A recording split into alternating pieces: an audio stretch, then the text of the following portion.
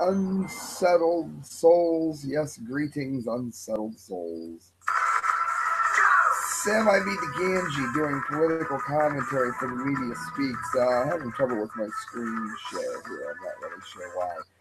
Interesting story. It doesn't really matter if you're seeing the screen share correctly or not. Something really interesting I have found the other day, and I wanted to start sharing it with people. So the reason I'm going to screen share here is because I want you to really focus on what it is that I'm about to say here. This is a bonus show for subscribers, for people that are going the extra mile for the show, as it were.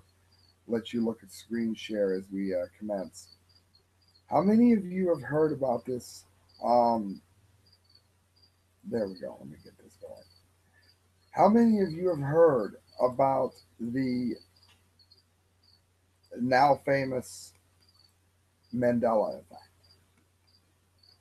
If you don't know what the Mandela effect is, I'm going to give it to you in a nutshell, and I'm not going to go over the same kinds of reiterations that everyone else has already said.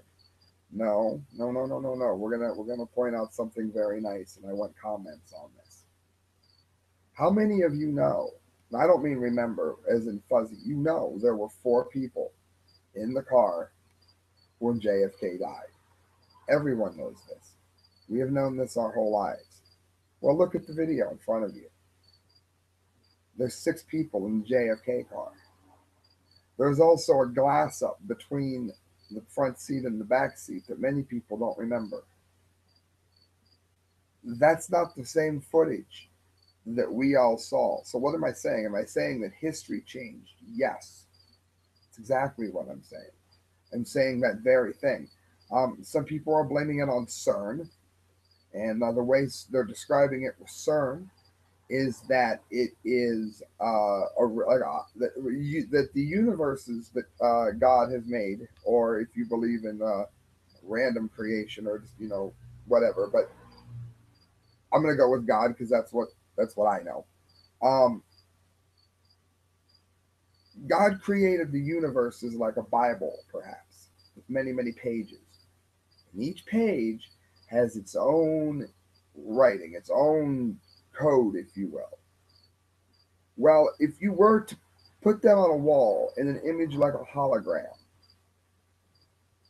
the universe on one page would be almost exactly like the universe on the other page.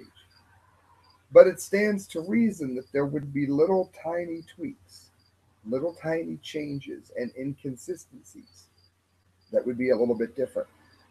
The analogy that I would like to possibly use is you can go to passingtime.biz. It's my band's page. And on it, you'll see that I did a number of graphic designs. The original logo was made for us by Broken Razor Dolls. It's a magazine. And I got the idea to change the colors of the logo on each of the band members' different pages. So Billy D's, for instance, is brownish yellow. Uh, Serenity's is much more purple. Mine is a dark blue. And when you did that to pictures, the pictures would sometimes show you nuances that you couldn't see in the other color, even though they were there. That's the analogy that I'm going to go with here. Is that when you put one reality on top of another reality, then there are going to be minor glitches in the progress of things. The JFK assassination here that we've been watching is one of them. I'm going to go to another one and let it play in the background as I do this.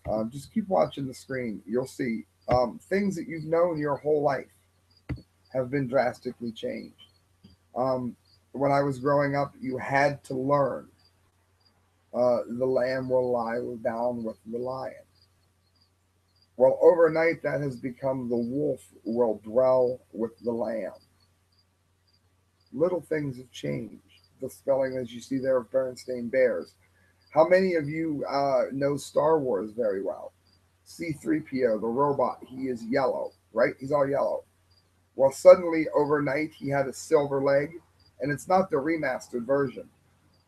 what's important to note here is that all references, just about, to the original has been drastically changed. So, for instance, Looney Tunes. Many of us know Looney Tunes was spelled Toons, not Looney Tunes like music tunes, Tunes. It was a play on words, cartoons, Looney Tunes going crazy. By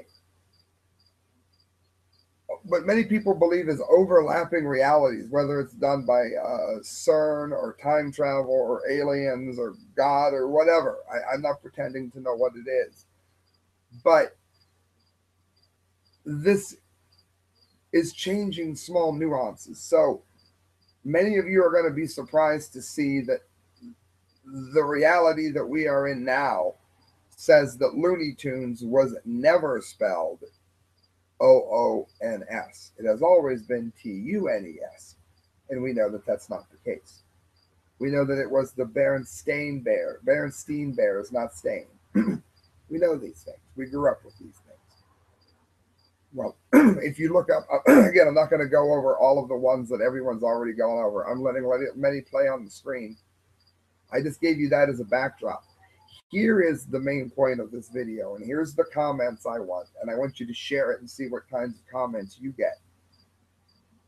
If someone says that they remember Looney Tunes always being spelled the way that you see it on the screen, most people are remembering it as Oons, Looney Tunes, Toons.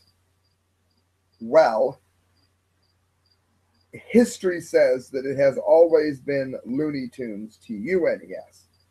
Therefore, history has been changed. But if someone says they remember it as Tunes, and they say that they know that it always has been, they also are right. But you're going to ask, Sam, that doesn't make any damn sense. I should click off this video. I wasted my life. Why am I listening to you? That didn't make any damn sense. Yes, it does. Hear me out.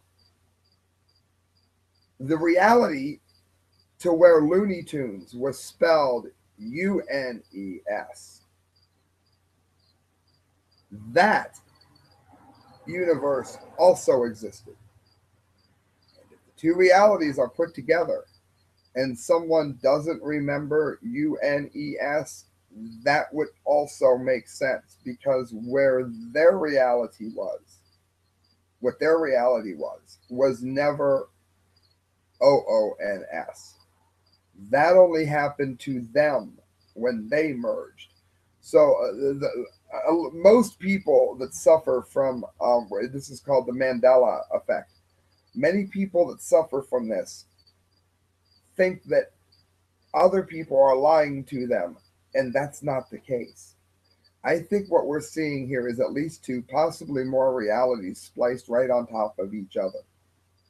Most people are from the Tunes, Toons camp. Some of them are not. And what caused it? Well, I don't know. There's a few guesses. Some people say CERN. It's in September. There's certainly reasons to suspect CERN. Again, I'm not going to put my credibility out there and say that that's what it was, but I can tell you why they think it.